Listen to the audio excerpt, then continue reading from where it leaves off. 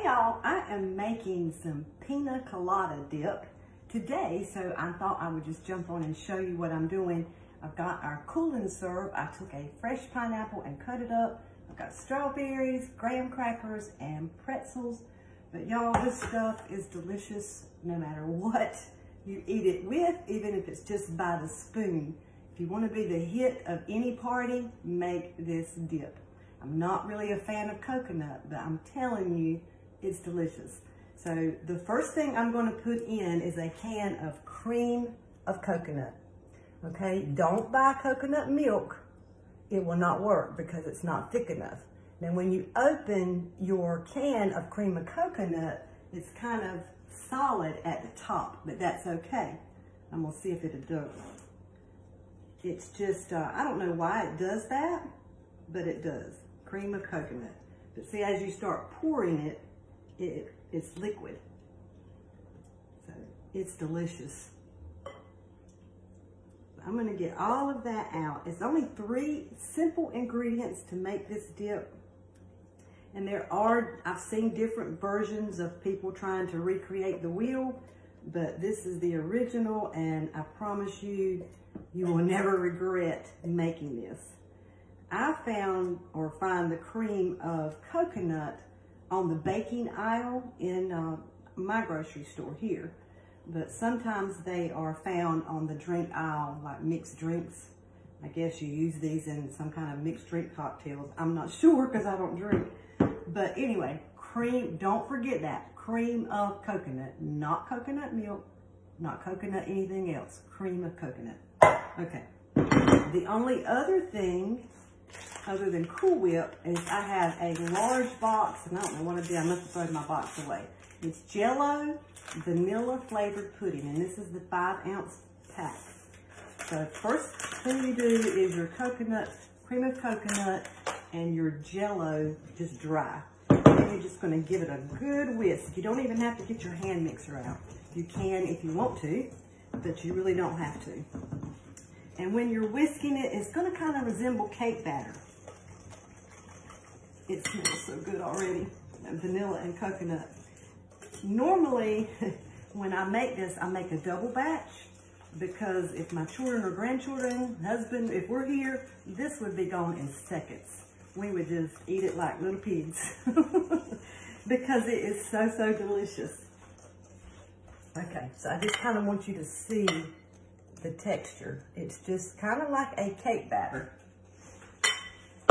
Keep it in the refrigerator if there's any left, and it will thicken a little bit. Just making sure I've got it all whisked together good. Most of the time when I'm using a stainless whisk, I don't even have to get out my hand mixer for cake batters. That little thing will mix up just about anything. And normally I get Cool Whip Light, but I couldn't find it this time. So I just got the regular Cool Whip. You can use light Cool Whip if you prefer. And I'm just going to dump this whole 8-ounce container in. I'm going to do about half of it, and then just kind of fold it. Not really whisk it as much, just kind of stir it. And you'll want to blend your Cool Whip and your mix that's already in here until you just get a consistent color. You don't want to see a lot of white, and you don't want to see a lot of yellow. You want that to come together and make a beautiful color of its own. I wish each and every one of you that were watching this could be here to taste of it. See how it's changing the color? You're not seeing a lot of white of the Cool Whip anymore, and you're not seeing a predominant amount of the yellow. And it's already getting thicker. Okay? So let me put in the rest of this Cool Whip. If you watch me often, I'm using my scoop and spread. That is my very favorite handy little tool in my kitchen. I love, love, love this. I have about 6 of them because I do not ever want to be without one. And it's called scoop and spread because it will scoop anything out of a jar and it will clean it out. And then the spread comes from this end. You can scoop your peanut butter or jelly and then spread it with the other end. It's got a little serrated edge so you can also cut your sandwiches or things with it. Squirrel, I got off the track, sorry. I just get excited every time I use this little tool. Okay, so the cool and serve comes in a lot of different sizes, but I'll tell you a little bit about that. Also, it will keep food cold for 4 to 6 hours if you use the freezer inserts that come with it. Even if you're outside, it will keep it cold for 4 to 6 hours. I don't really need the freezer pucks in mine because I'm keeping this in the refrigerator anyway. But if you're going to parties and you want a nice dish to take something in to keep it cold, the cool and serve works wonderful for that. So I'm just going around again and making sure, let me come closer so you can see, making sure I don't see a lot of white streaks or more yellow. It's all blended. Y'all, I won't even hold that where you could see it, was I? It's all blended in well. You see how thick that is now? Okay.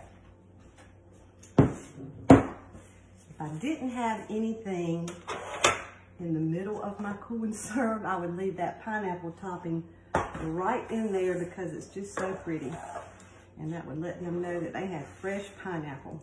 I love those tops. I always hate to throw them away. I like to use them for decoration.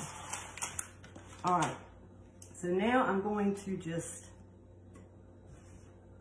put this right in the middle. Then I'm going to taste some to make you jealous.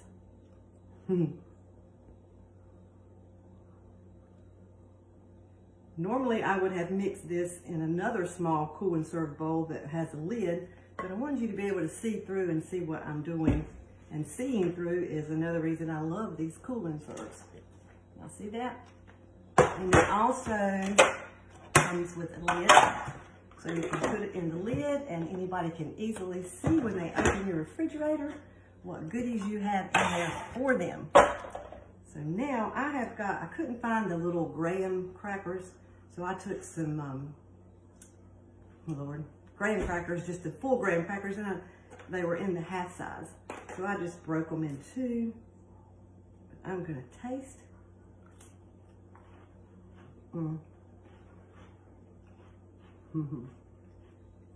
As we say in the South, this will make you slap your mama. It's so good. Okay, y'all. I got to close my eyes, cover it, and quit eating because the girls and the children are coming over, and I want all of them to have some too. So thank you so much for watching. And I'm telling you, this is a single recipe, but I do usually double it for my crowd because they eat it up so fast. And I will share the recipe in the comments of this video. So thank you so much for watching, and y'all please make this pina colada dip. And when you do, let me know how you like it. Thanks, y'all have a great day. Bye-bye.